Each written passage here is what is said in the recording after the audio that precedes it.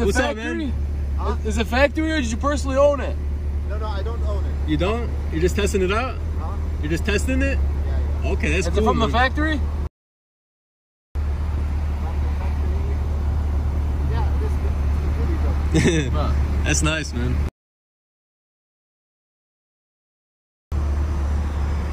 Shit. I want to have that, bro. I don't think you know what I was trying to say. Yeah. I mean, you said you're just testing it. Yeah, that's right. Surprised it doesn't have the M on the license plate, though. Like the manufacturer. Shit. It's clean. What's up, everybody? It's Valentino on Next Gen Speed here.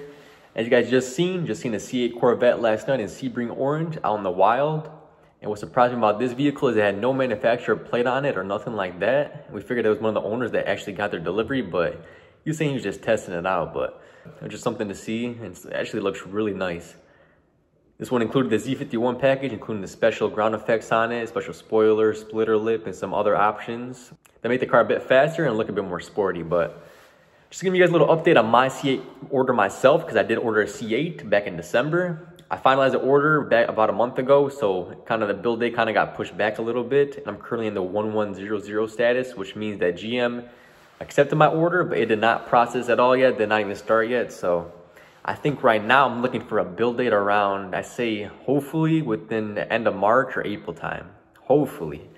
Because if you guys are part of the C8 groups on Facebook or the C8 forums, a lot of people are getting their build date right now, and a lot of people are just maybe waiting until 2021 to even get their build started. So everything's just kind of speculation right now. Everybody doesn't even know when they're going to come out or even get released or delivered, because a lot of them are done right now, but people don't even know what the hell is going on. So just giving you guys a little update on my C8 order. It is coming. I just don't know when, so stay tuned for that, guys. Got a lot of stuff planned for it. Got a lot of parts I'm trying to put out for it, especially with nextgenspeed.com.